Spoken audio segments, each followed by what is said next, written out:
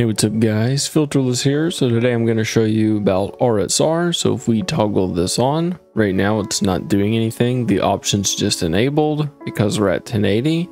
However, if we started the game at 1080, I found in Diablo it won't work regardless. So even if we drop this down to 720p and we toggle this on or off, that's not doing anything. And I can show you how we can find out, and I'll show you how to enable this. So if I hit Alt-R,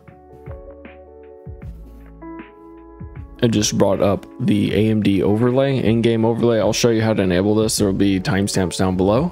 And right here we can see Radon Super Resolution shows enabled, shows sharpening effect of 75. However, anytime it's actually upscaling, there will be another box down below this that will show it's active with a green check and the resolution. So I'll show you how to fix this. So we need to exit out of whatever game we're in. In some games you might be able to just set it to 720 and it works. However, Diablo is running in windowed, Metro 2033 runs in windowed, so there's a lot of games that won't work properly that I've tested. All right, so now that we're on the desktop, what you want to do is switch to 720p before you launch your game, and then turn AMD RSR on. Now we can go back into Diablo, and you'll see it's about to pop up here, right there.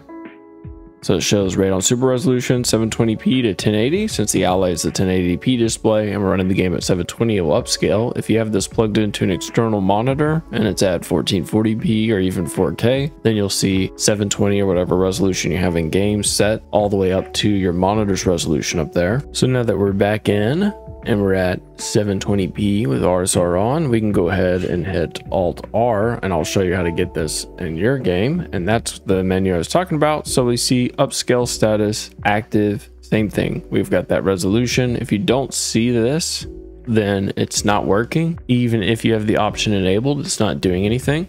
Another way to find out if it's working, if you don't want to enable the overlay. So if you take a look at the FPS up here, we're at about 60, and pretty much every game I've tested, there's a small performance hit using RSR. So we're at 61, 62. Now we'll go ahead and enable RSR. There we go. And now watch the FPS. 56, 55, and it should come back a little bit. There we go, 57. It might even go up a little bit more, but yeah, there we go. See? So you're losing FPS, you're losing performance when this is enabled for it to be running. And I'll show you, I'll toggle it right back off, and we'll see, it'll take a second. It'll go back up to about 61, 62.